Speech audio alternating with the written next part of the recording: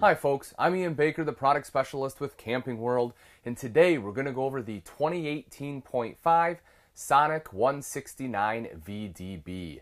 This is a great little camper, nice small footprint, comes in at just under 3,300 pounds, and you have a double bunk in here. You can sleep up to 6 people in this camper, which is great. Let's start off right up here in the front. So you have a big U-shaped dinette. This will be probably the primary bed, if you will, and it's quite simple to make up. All you have to do is remove the 2 table legs right here from the flanges in the floor, as well as the flanges in the table. The table will then sit down along the rails here, take the back cushions, fill it in, and that, again, will create your main sleeping space.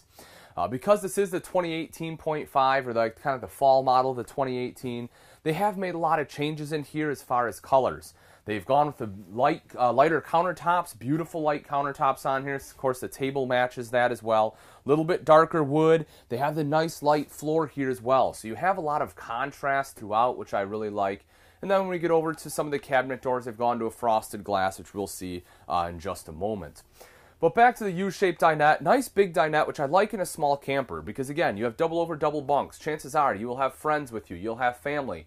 You'll have people that will be staying the night, and you'll want to have some entertainment, whether you're sitting around playing a game together or just having a meal together, eating dinner, breakfast together, something like that. It is nice to be able to have everyone sit in one place. You'll also see that you have some outlets up here, 4 electrical outlets. So plenty of outlets to plug in your cell phones or tablets, or if you have a CPAP machine, you can plug those in there as well. Now, one of the things you will notice right back here, the cushions, they have to make the cushions really long so that when you stick them onto the table, there's not any gaps when you're sleeping. So the only issue I found is when you put these together, it bows out like that. So myself personally, what I'd probably do is just go to the store, buy some Velcro, put it right here on the back of the cushions, and then on the wall there. So that way when these are here, they stay in place, don't bow forward like that on you. But that's a simple fix. And again, everything else about the U-dinette here I love. Storage, if we can take a look at the storage, open this guy up. You do have storage underneath this side. You can see that there. And then also right back here, take a look at this. This is pretty neat. You just have these slider doors right here. You can slide that open on both sides, so you have easy access storage there as well. If we take a look up top, you have some more up here. It has the net, so it is nice and simple to get into. I think they did a good job rather than trying to put really skinny doors there. And then you have windows on both sides. Of course, your entry door right over here. It is nice and easy for the screen. You see that you have a handle both inside and outside, so that way you don't have to constantly slide this little plastic piece open to be able to enter or exit the RV here. Right across the way is the entertainment center. So in this floor plan, if you want to watch TV, either have to be in the dinette or, at night, this one will have a TV here. There is hookup for one in the back as well, which I'll show you in a minute. Right up top is the multimedia center here. So this unit is your radio, CD, and DVD player. It's already pre-wired, so if you want to watch a DVD, just plug this into your TV. You are good to go. This unit does control the speakers inside as well as the speakers outside, and it is Bluetooth capable. You see your controls right up here for your slide as well as the power awning. We'll see that power awning when we go outside in a little bit. Right up top here, you have a dual USB port. The idea here is that this is where you will charge your cell phone. So that way it's not cluttering up your countertops. You just plug them in right here and they have a nice little shelf to set them down at. Of course, there is a backer here for your TV. And then underneath you see some good storage here as well. The other thing I like is right down at the bottom, you'll see you have a cutout there. My opinion, that's a perfect place to put a couple pair of shoes, maybe some flip-flops. You can just kick them off and toss them right in there.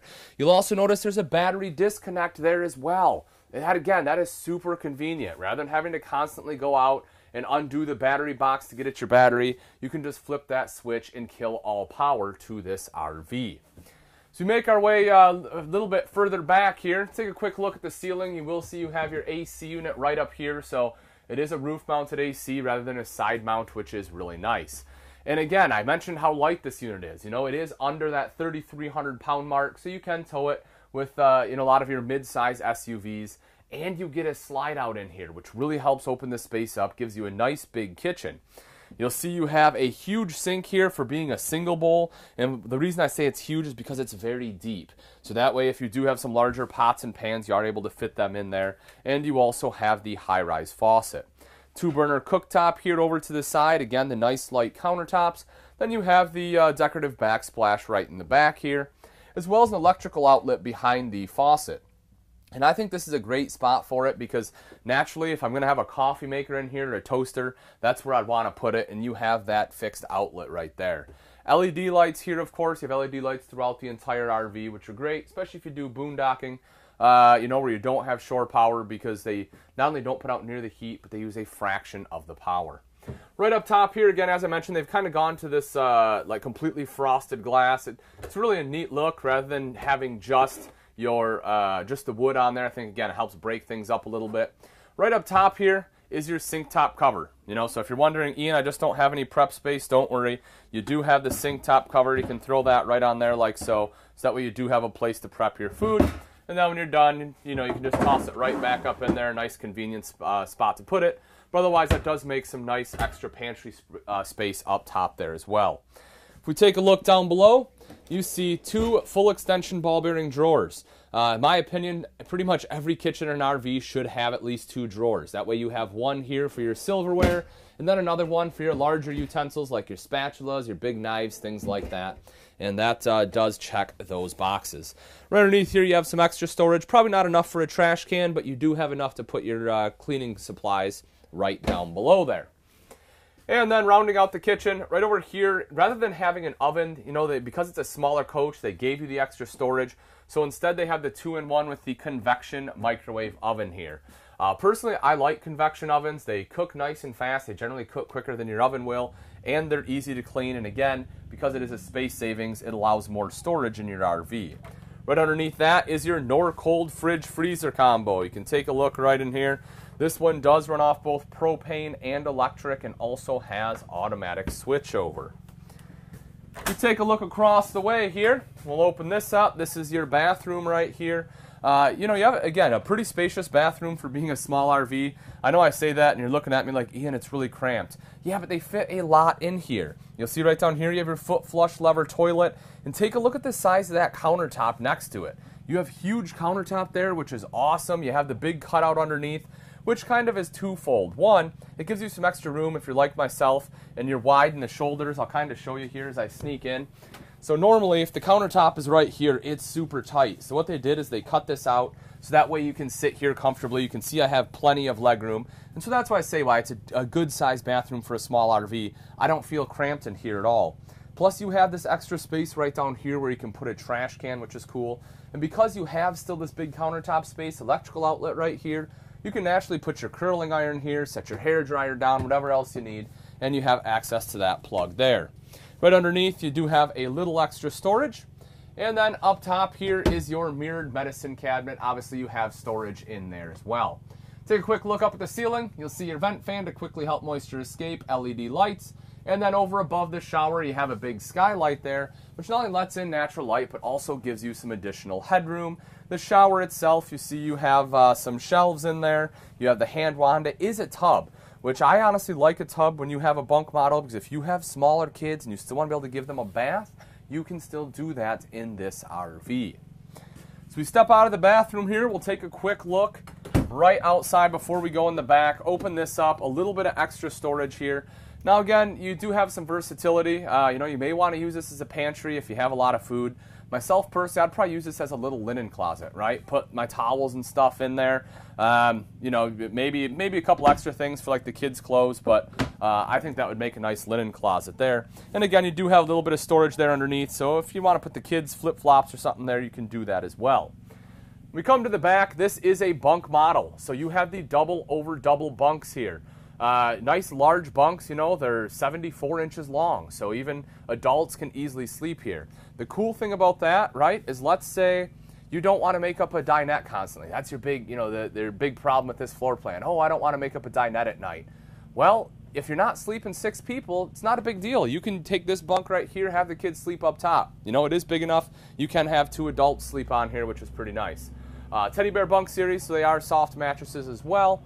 The top bunk here does have a dual USB port, so the reason that's nice is if it's raining and the kids kind of want their own space, right? Again, it is a smaller footprint. Maybe you want to be up front, have the kids back here. They can play on their electronics in this top bunk. Everyone is happy. No one's pulling their hair out.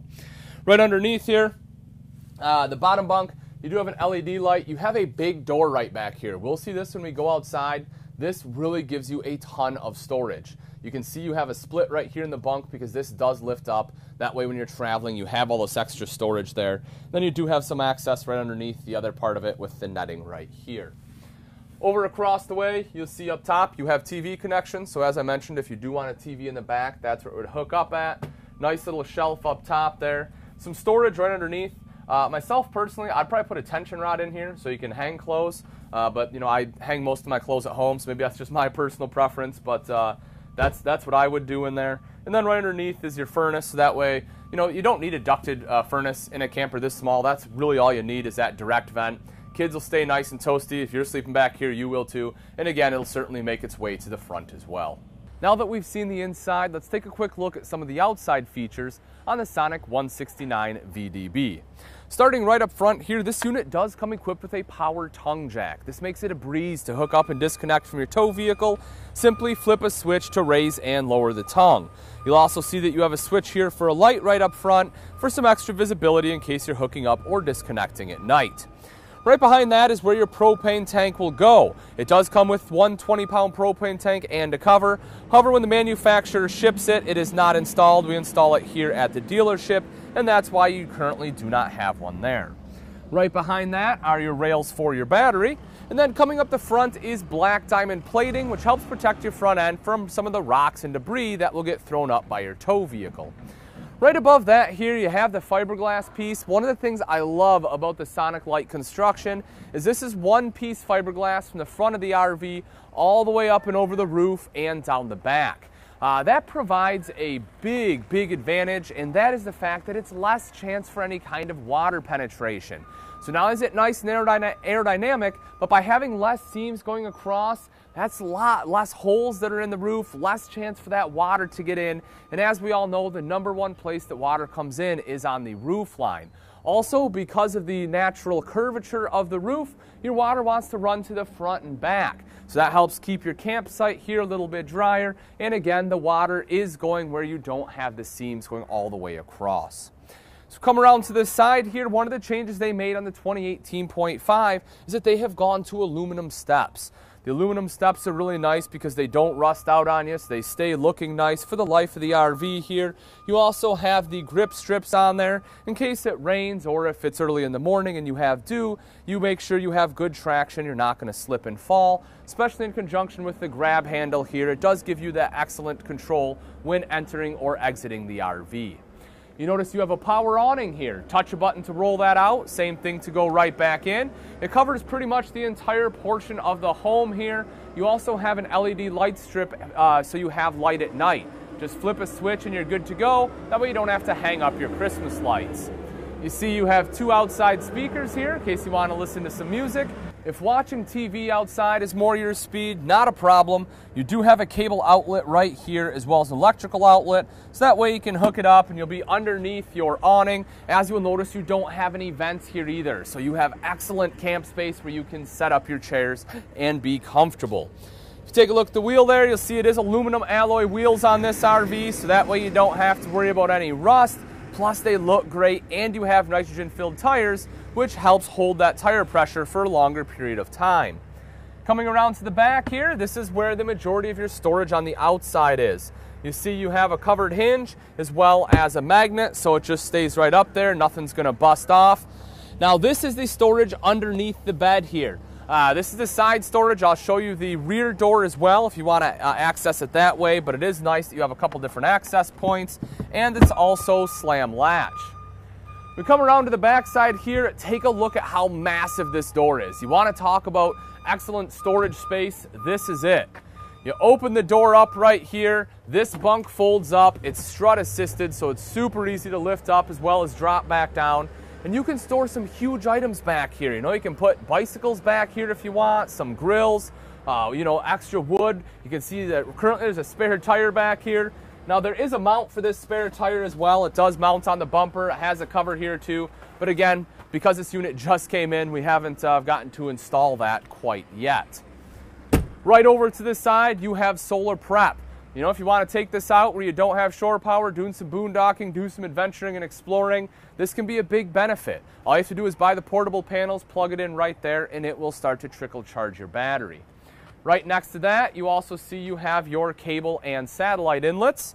And then as we make our way around the corner, you will see you have a 30 amp detachable power cord right there. And then you also have a black tank flush. That way you don't have to drag a hose inside and stick it down your toilet. You simply hook it up right here. That black tank has sprayers built in, and it will wash it out for you. All right, folks, that wraps it up. Again, this is the 2018.5 Sonic Lite 169VDB. For price and availability, just click on the link in the description below.